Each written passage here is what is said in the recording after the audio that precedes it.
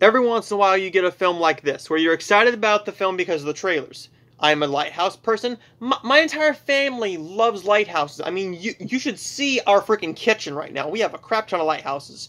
We love lighthouses. This is a love story with a French twist. Moriah is a ward worker living in a French seaside town who dreams of restoring the local lighthouse. When Ben, an American architect, comes to town, and it seems as though her dreams will never become reality after she learns he's there to give the lighthouse a makeover, but for another buyer. This is a film that really wants you to believe this love story. And this is a film that does have good chemistry between the two stars, but there's no screenplay here. And if there is, it's very, very minimal effort in this.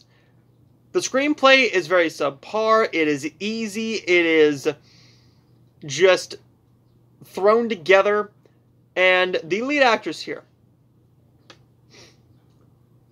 Rachel. Moriah's accent goes in and out of this film.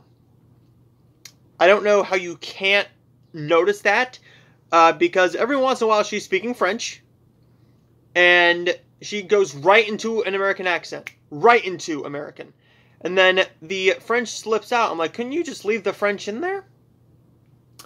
Because, you know, that would be more authentic to the freaking story, and everyone else is speaking that around her. There's a lot of moments in this film where people just start speaking French.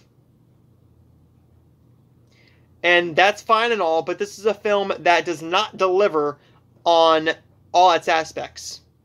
Unlike Color My World with Love, there's a lot to like here. But unlike that film, this film does not deliver on its emotional aspects. The chemistry is believable, but the story is just so subpar because the lines that are being delivered are just phoned in. And if they're not being phoned in, they are so poorly written that you can't believe a word.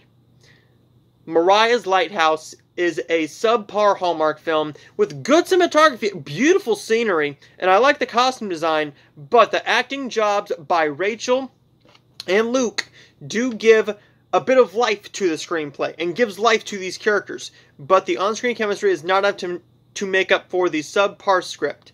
Moriah's Lighthouse is going to get a C+. I will see all of you guys next time.